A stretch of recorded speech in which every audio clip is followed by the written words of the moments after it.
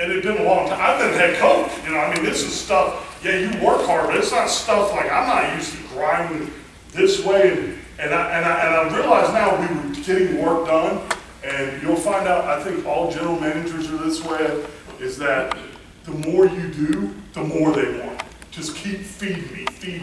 And you know, so they're going to grind you. And that's how I kind of got in. So I did that, and it was, we had an interesting dynamic there at the Rams, because Coach Fisher was the guy that ran the roster, you know, basically, and Les helped facilitate it. It was a good relationship, but you felt that building, it was a very weird filling out process between, you know, what's going on. And I think with me, it was a unique thing because Coach Dave McGinnis and Coach Fisher, I realized, like, I just wanted to do football and work, and I learned how we did things there, our way, the way they wanted them done, and I was lucky. So this goes on, and we draft Alex Ogletree. That's who we ended up picking. And when we got down to it, about we wanted a will linebacker at the time, and we thought I thought honestly too, where we were picking, that was a great pick for a will linebacker. That at the time we were thinking we were going to run we were running a 4-3 cover guy, space guy, let him run around, make plays, and that's kind of what we thought he was. And he's kind of evolved since that, and I still think that's kind of really what he's best at. But that's how I got in, and Les set me down after the draft. He says, "Do you want a job?"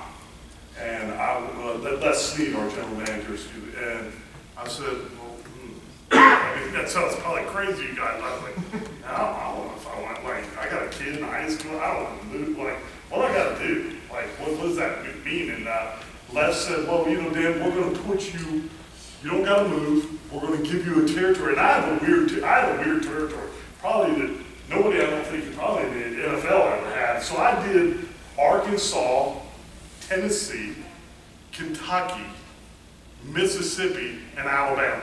That was, well, some guys, you know, go over or switch or around, so that's kind of was my area. And that's what and he said, "Let's do it for a year."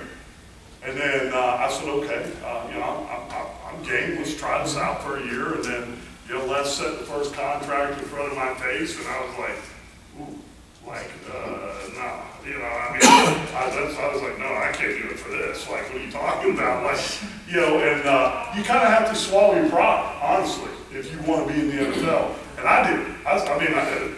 I said I took a big pay cut.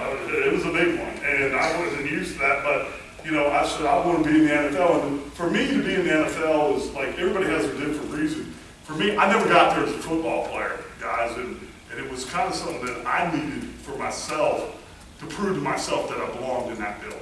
And it was an opportunity to do something that I always wanted to prove to myself. Had nothing to do about anything else. So I got that opportunity. I was always, you know, ecstatic about getting that opportunity.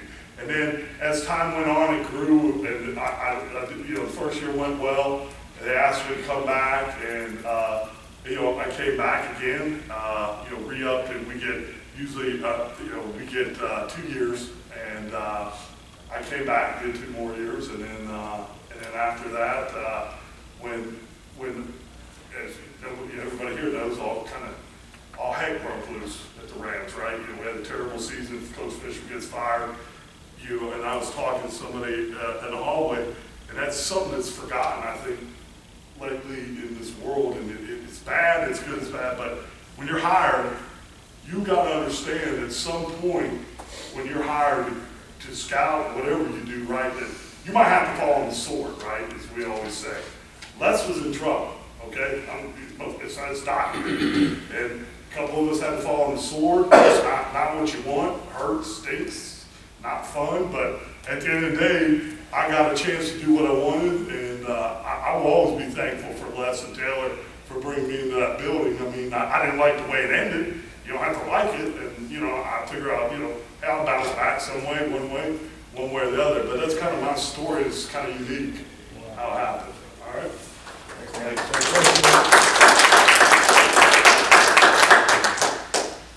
Bob, you want to take it?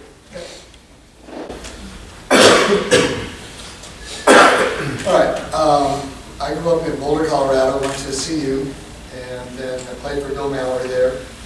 And I got my started coaching. I was a GA for Chuck Fairbanks, and Chuck Fairbanks' only year at Colorado, the blue uniforms and all that stuff. And then Bill Mallory got the job in Northern Illinois. So I went there for 4 years. We won the MAC. Then we went to Indiana for 10 years.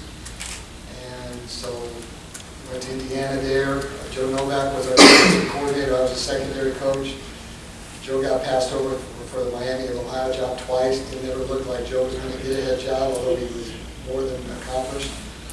And I was at Dunwoody High School on the 23rd of December, and Jim Coletto calls me from Purdue and said, "Do you want to be the defensive coordinator?" And so I went up to Purdue. Andy Finger was up there, mentioned Andy. And so I went up to Purdue as the defensive coordinator there for 4 years, and then went over to the University of Akron for 4 years, and that's 2001. Ended up being released there, and my son is having me do this book thing on writing your life, and he asked me what are some of the most unexpected or crazy things that have happened to you. And I think getting fired at Akron was one of them, because I just didn't see it happening. Not by letters, by FedEx when I'm on vacation. That's in January. And so I sent out a bunch of resumes. I'm 45 years old. I'm a white secondary coach. And experience, probably too experienced for my own good at times. I spent 13 years or 14 years in the Big Ten, and just found it really tough to find a coaching job at that time. I tried to reinvent myself as a special teams tight end coach, and didn't really get past sending a resume, to be honest with you. Like Dan, my wife wanted to get me out of the house.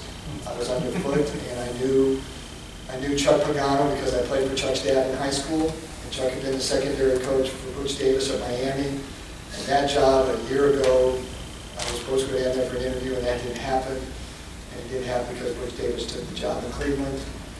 And so Butch gets there, he's in Cleveland for a year, doesn't like the scouting staff. It's just a bunch of number guys and a bunch of evaluators that hadn't played football. And when I called Chuck just to go up to minicamp, Chuck called me back and said, "Hey, look, we're looking for some scouts. We want to change things over. Would you mind interviewing for that job when you come up here?" And I said, "No, I don't mind." And nothing in my wildest dreams I ever thought I would do, as all these scouts were coming through my office and talking to me about guys at Indiana and Akron. I never thought that's what I would do. Never really wanted to do it. But I go up and see Chuck. I meet with Phil Neary, who's the college director at the time, and he gives me a film to watch. We go out to practice, ask me what I think about the film, and then ask me some questions about the guys. It really wasn't much of an interview. I meet with Butch Davis. Butch tells me what he's looking for. He wants a guy that can tell him what the hell a 4-3 technique's going to do. He's going to get up the field. He's going to close. He's tired of just a personnel guy, the high weight, speed, and all that stuff. And I said, I can do that. And so I got the job, and I was lucky because they were looking for a scout on the road with coach's eyes. And that's really been my niche in every NFL room I've been in, is I'm kind of the coach's eyes in a room with other scouts, and especially helps with the secondary. That's kind of been, my expertise through the years. So I get the job with Cleveland. The money, as opposed to Dan, was pretty similar to what I was making coaching my last year, but not as much as college coaches were probably making if I'd have gotten that job. But I will say this for the Browns: as I got on and did my job, they gave me substantial raises and got me up pretty good as I got going. And part of the job was moving down in this part of the country, taking the southwest area of the job. Area of the country. It took me a year. We lived in Green, Ohio. It took me a year to get down here, and so spent 1 year just driving my car down on that very first day. 2 years in a row, I drove from Ohio to Tennessee, down to New Orleans, and saw New Orleans preseason game, the Texans preseason game, and that's how I got started on the road, and then would drive my car back at Thanksgiving after it was down in this part of the country all year. Was with the Browns for 7 years, went through 4 different general managers, and each time a new general manager came on, it was like a 4-month job interview. I remember the first time I met Phil Savage was out at the East-West game in California, and we changed the whole grading scale. Said, hey, look guys, I know you've been doing it this way. We're going to change the grading scale. Here it is. Go for it. And so we had to go back in and regrade all of our guys, and then start anew with Phil that year. Ended up Bill kept me on. Bill actually signed me to a 3-year contract because he liked the work I did. And so then Bill, he's up and gone for reasons out of his control. And because we were 10-6 and just missed the playoffs, and really drafted six Pro Bowlers. But things didn't work out. And so then we went through 3 straight years of different general managers, different head coaches. And each year, you know, there's 3 months where you're working for a new guy, new grading system, trying to find your way. And finally it ended up, I wasn't renewed 1 year by one guy, and then the guy came in the next year, and I was an easy guy to get out because everybody else had contracts, so the guy that's easy to get out is the guy that's not being paid.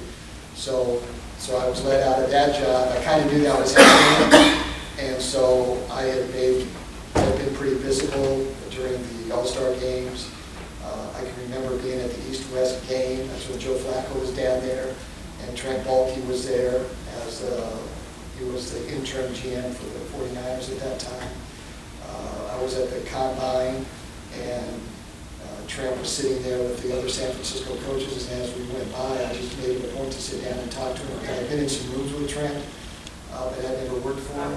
But I knew that he was in a situation where he was the interim GM, they get the GM job. He didn't know, I didn't know.